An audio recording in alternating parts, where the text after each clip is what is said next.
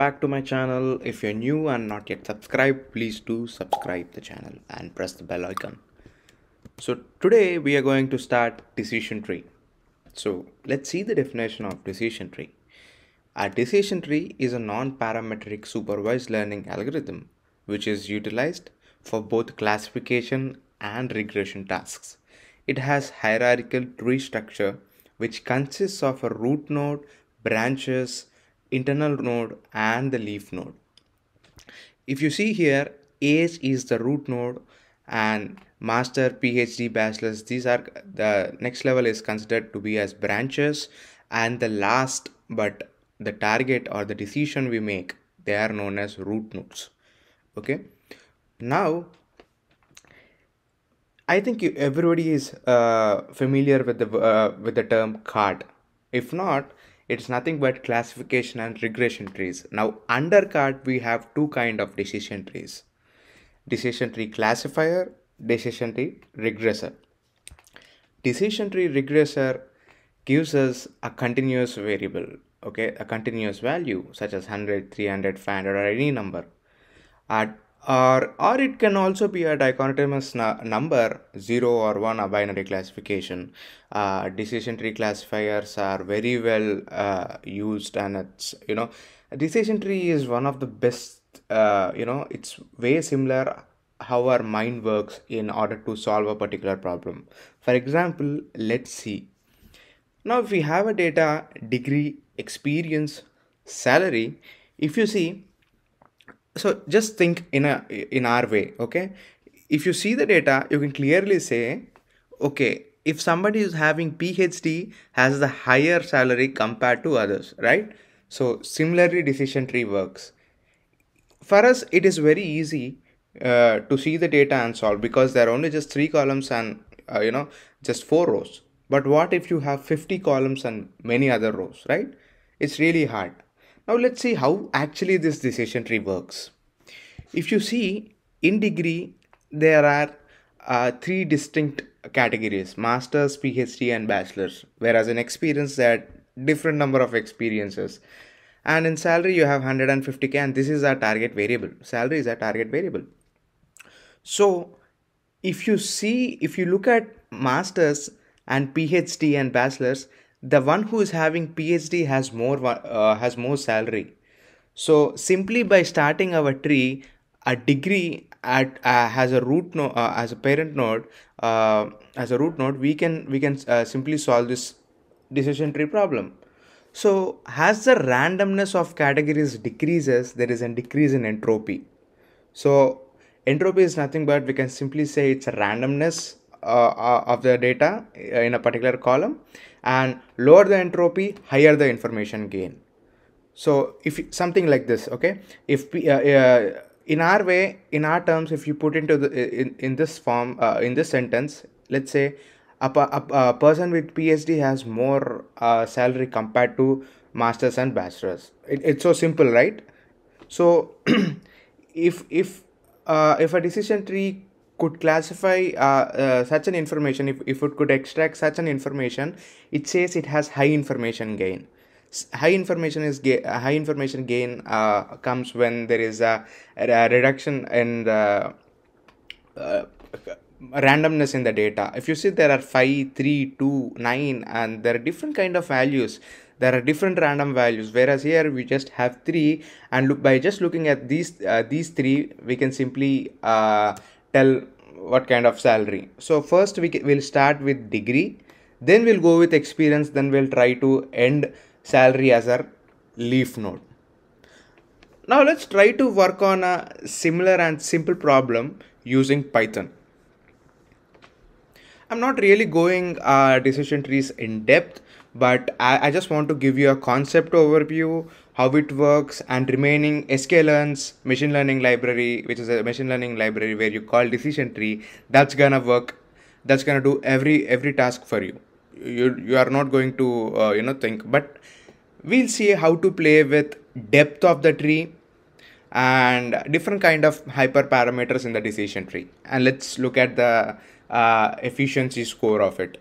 So now let's see what is our how do we perform decision trees in Python. first we'll try to run all the cells on our Jupyter notebook. Then I'll try to explain what would you do in each cell. Okay, so first in my first cell I'm trying to import the required Python packages such as pandas, matplotlib, and here this time I'm importing requests and IO, because every time whenever I'm giving a machine learning tutorial, I'm using a file from the local system which is already on my local system, such as CSV file or Excel file. But this time we'll try to use we will try to call our data set from a particular website from a URL, and we'll try to pull it from that end. So for that I'm importing request and IO.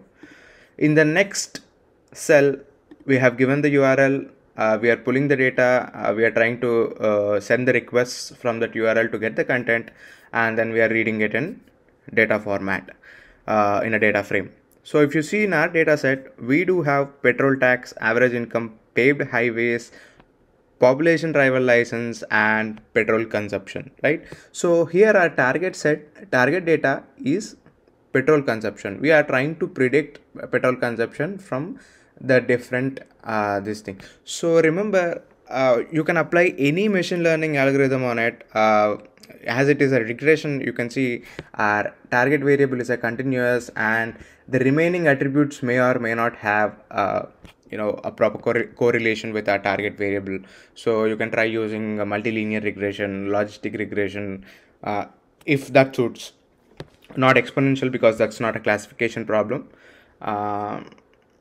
So yeah, even so now we are going to try using decision trees. So the features, I'm going to pull them into X variable. Petrol consumption, I'm going to pull it in Y. So here you can see our X and Y.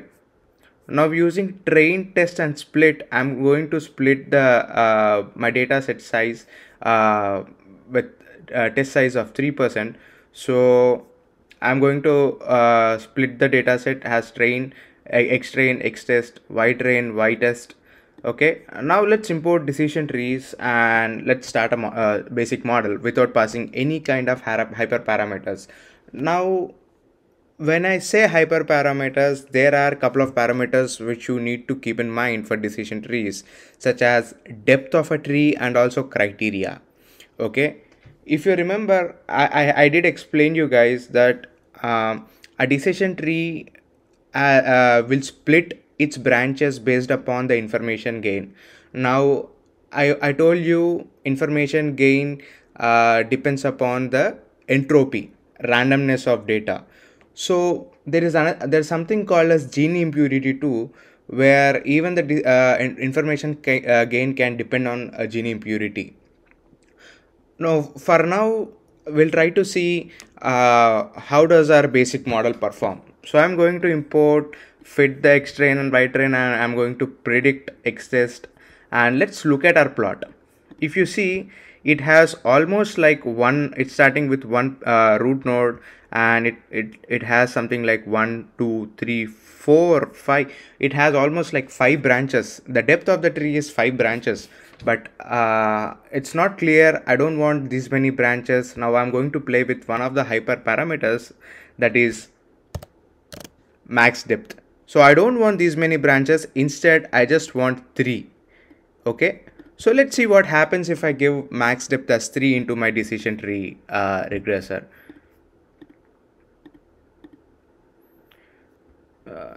Just give it a minute, it's loading. Alright, if you see, our decision tree now is a bit smaller because we have reduced the size of depth of the tree, right? So if you see the first root node, it's taking as petrol tax, right? And according to its decision and the accuracy, or we can say the evaluation metric it's taking here is squared error. And then from here it's going to paved highways, and again average income into the for the next branch, for the first branch, and the second branch it's taking average income, and for the last but not its root node, right? So you have I've told you the max depth is 3, but why is it just having 1 or 2? Because Here you can say this is 0, 1, 2. So this is how the branch hierarchy is being counted, not from 1, but rather it's being counted from 0. Okay, now let's see for 4 or 2. But remember, we are only going to choose the max depth. Try to see how good your model is performing, what is the accuracy score. We can take the metrics accuracy and we can see, but to make it simple, I'm not doing it here. But instead of randomly giving max depth, try to give it 2 or 3 different values and see which is performing well. Okay, then there's something also called as criteria. In criteria you can uh, make the decision tree, divide its subdivisions based upon entropy or Gini impurity index. End of the moment, it's only going to see the information gain, but what kind of value does the information gain should be given, you can enter it by giving a criteria. Okay, now if you see, I have only given max depth of 2, and